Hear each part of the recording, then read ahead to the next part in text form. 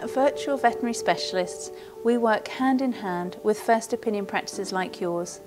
Using our groundbreaking telehealth solution, we can integrate our team of world-class multidisciplinary specialists right at the heart of your practice.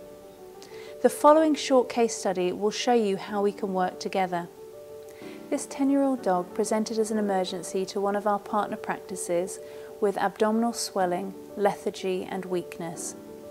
We were able to assist the vet to perform pericardiocentesis, which was a procedure they hadn't performed before, and to effectively drain the pericardial sac and relieve the cardiac tamponade.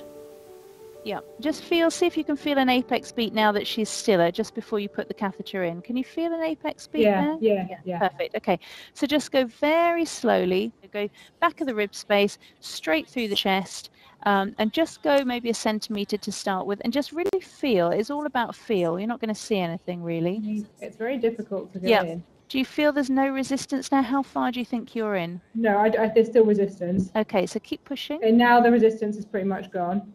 And anything in the hub of your needle?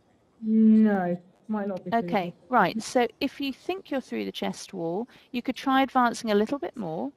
So now what I would do is I just change your angulation and go to, as we said, you were angling towards the downside opposite elbow, and just really advance slowly. Yeah, we've got flashback. Great. Oh, there it comes. It should look like port wine. It usually is thin, and it shouldn't clot because it's defibrinated, because the beating heart defibrinates the pericardial effusion. See, what we're looking for on the ECG is just to make sure that her heart rate doesn't go up, that she doesn't get VPCs, but I'm looking at that, so don't worry, you guys carry on with that. Sometimes you get 100 mils, 150 mils off the pericardium, so we'll see what we get off. We're at 60 mils at the moment in total. What we'll probably have you do is just have a quick look with the ultrasound, just to see what that looks like for us.